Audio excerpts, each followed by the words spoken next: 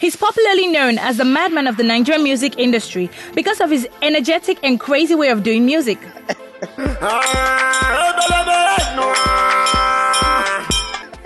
You guessed right. Yes, it's the Akpako master himself, Terry G.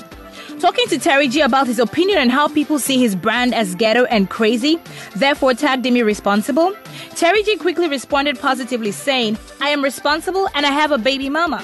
By the grace of God, I'm responsible. I have a baby mama. By the grace of God, I'm not a small boy. So all those small girls are my fans. I love them and they love me very well. We are very understanding, and they know that I am very responsible and I do my thing the way I have to do it. God bless you, and Jesus, so much a fizzy. So all you bad blooders, guess you heard the story for yourself.